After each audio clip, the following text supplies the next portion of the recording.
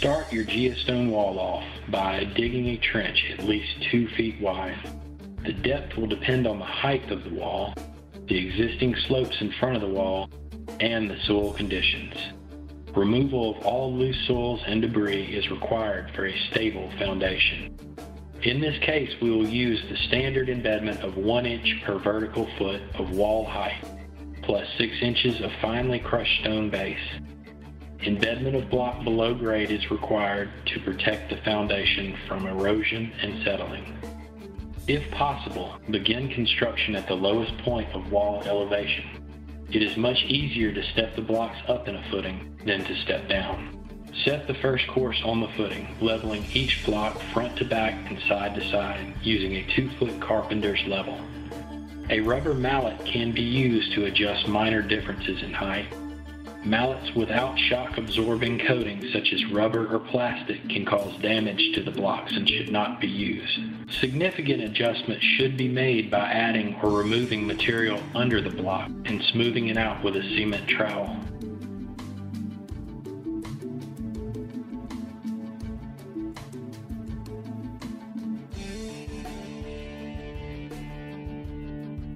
The simple design of the GeoStone module allows for easy handling and the ability to make turns without having to modify the block.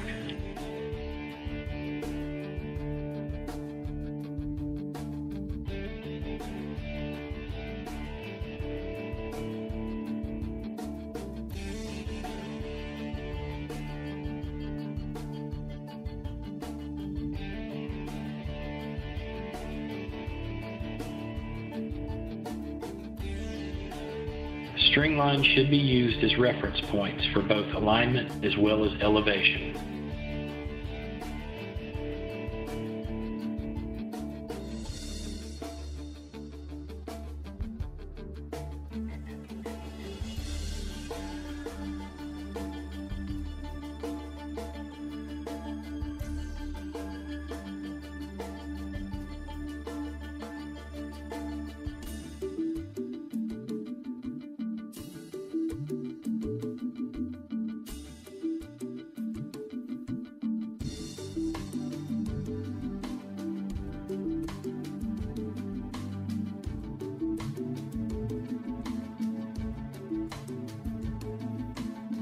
Once the first course is down and level, additional courses may be added.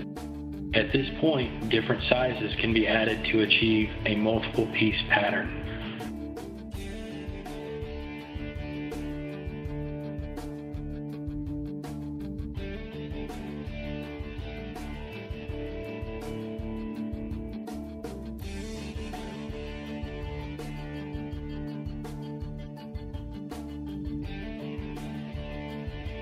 To achieve proper compaction in the footing, we recommend using a vibrating plate tamp.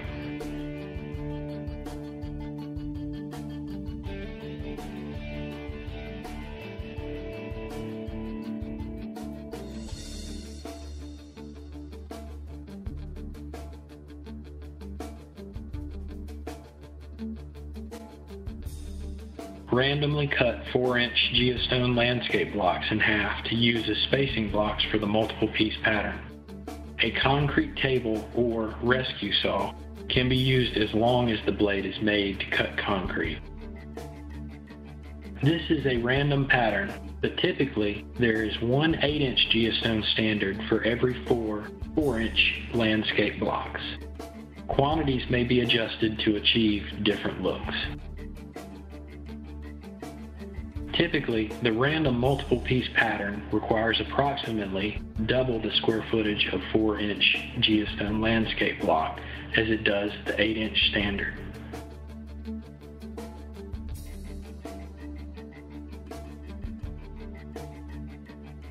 What makes this pattern possible is the placement of half blocks at different intervals throughout the wall.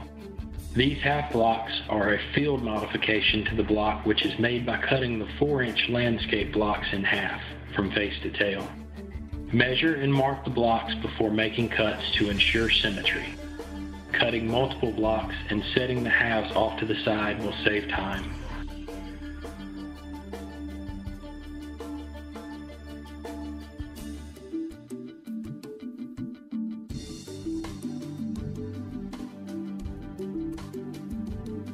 halves will be covered in concrete dust from the saw. This can be sprayed off with a hose once the wall is complete.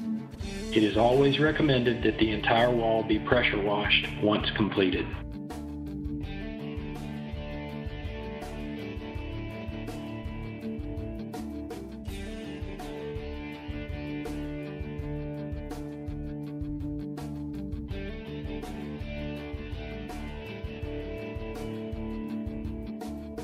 Placement of cut blocks in the multiple piece configuration is based on placement of the larger blocks. The idea is to break the horizontal lines as they occur.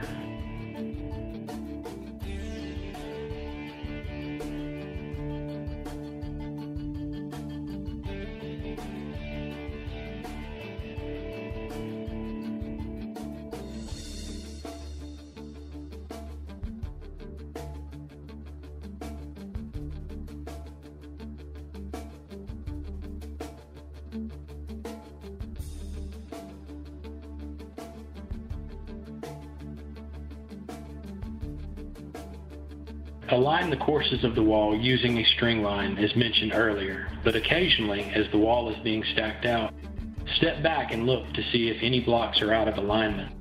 Go along the wall and gently tap in areas that need to be adjusted. It is very important to backfill the wall and compact as the wall comes up. Do not build the entire wall and then fill. One of the keys to the strength of these walls is in the stability of the area immediately behind the block. It is important that this area is rock specifically for its ability to compact as well as drain. GeoStone is an open core block with no pins or lips. The way that it interlocks is by filling the center or core with an angular crushed stone, typically referred to as number 67 stone. The weight combined with friction creates one of the strongest interlocking wall systems on the market. We call this connection method rock interlock. The area behind the wall must be filled with this material as the wall is constructed. It is not recommended to go more than 3 or 4 courses high without core filling the blocks, as this can leave voids and possibly compromise connection strength. GeoGrid reinforcement is still placed as recommended based on wall height, surcharge, and soil properties. The grids may need to be cut to accommodate the different courses and their varying heights.